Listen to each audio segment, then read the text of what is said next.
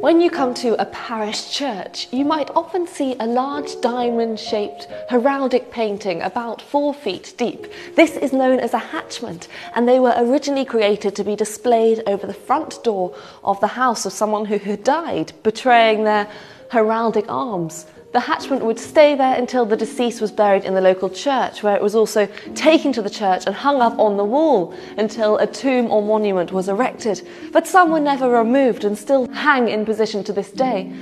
This one hangs in St Lawrence's Church in Broughton, in the outskirts of Milton Keynes, and it commemorates the death of Francis Duncombe in 1720.